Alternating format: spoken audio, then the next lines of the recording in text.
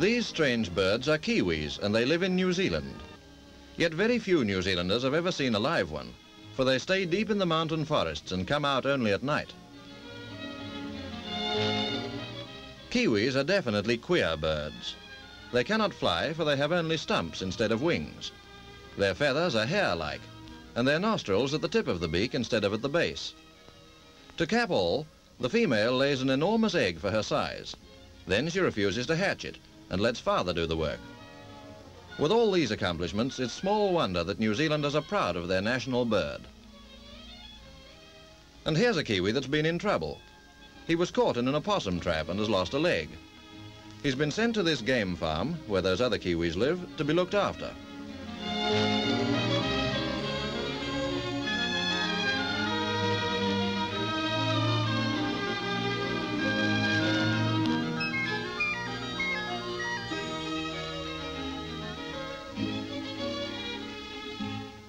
The curator of the farm is a resourceful man and has made an artificial leg for his patient. It's a bamboo tube complete with rubber joint and packed with cotton wool.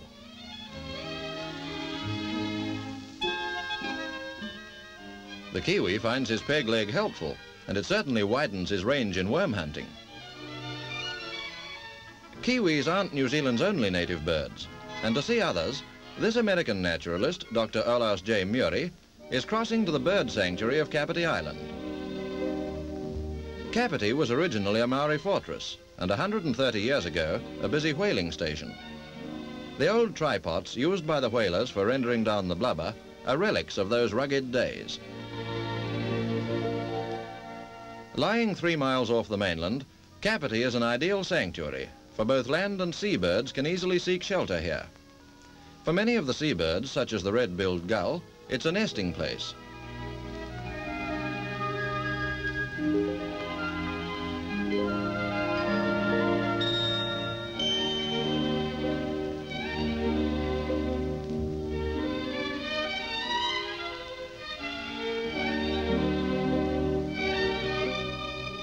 Dr. Muri is director of America's Wilderness Society, and methods of bird protection are one of his special interests. His first discovery is a rockhopper penguin, another of the seabirds that breed here. Penguins are very numerous on the New Zealand coasts, and penguin colonies are found on many of the outlying rocks and islets.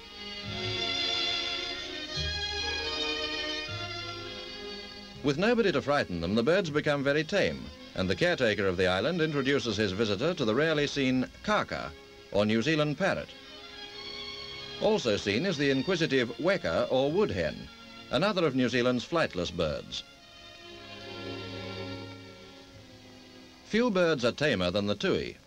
This favourite of both the deep forest and the domestic garden is famous for his liveliness and for his skilled imitation of other birds' calls. His numbers are increasing, a result of New Zealand's policy of looking after her native birds.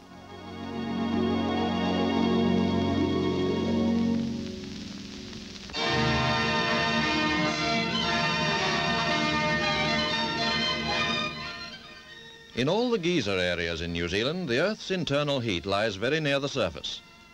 Hot water and steam come seeping and bubbling and surging up, as if from giant subterranean boilers. This is rainwater that has saturated the rocks below.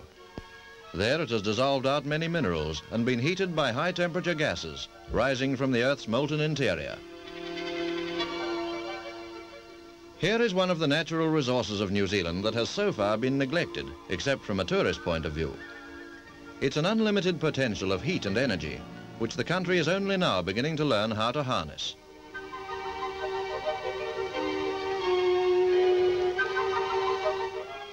The Maoris have always made good use of the hot water and steam in a simple and practical way. In the thermal areas, they've adapted their way of living to make the best use of the hot springs. But hot springs are only the local outcroppings of vast reservoirs of hot water that lie underneath the whole area, underneath the streets and gardens and backyards. In Rotorua, in the last few years, a start has been made to tap this geothermal heat and put it to a variety of uses. The first step is the drilling of a well.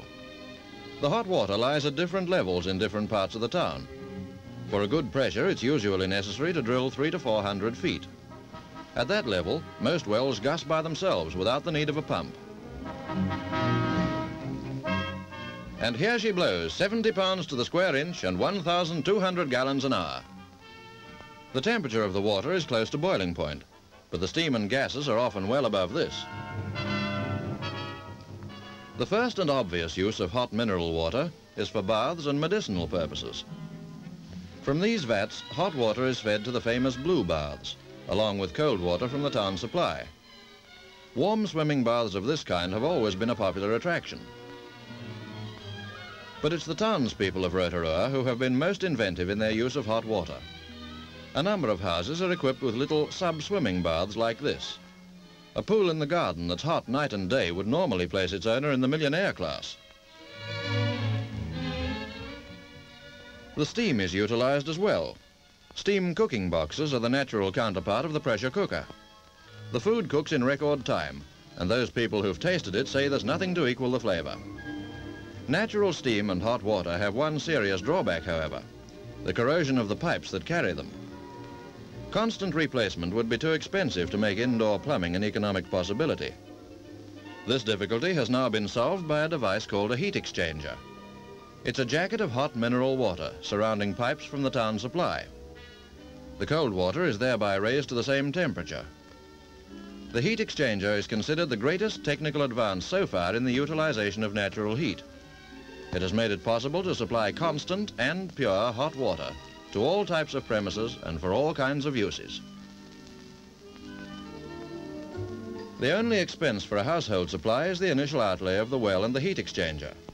After that, hot water, sometimes even boiling water, is at hand from the tap or in the central heating, day and night, year in and year out. Natural central heating at the Rotorua school has saved a 12 and sixpence a day fuel bill for 6 years, and it's still going strong. There are other uses. Natural heat is found to be more reliable and less subject to power cuts than electricity, and it's beginning to be used by agriculturists in the district. Rotorua may have a great future as a hothouse and nursery area if this idea is developed further. Throughout the town there are many buildings that make use of the natural heat. Some wells have been installed for several years, and the saving in fuel has been enormous. Altogether, there are about 100 wells in the town, and more being bored every week. The next step is to consider the possibilities of a community supply to the town as a whole. To further this idea, a hot water committee has been elected by the townspeople. It has drawn up a plan for an experimental street supply. The Borough Council has approved the plan and hopes to put it into operation soon.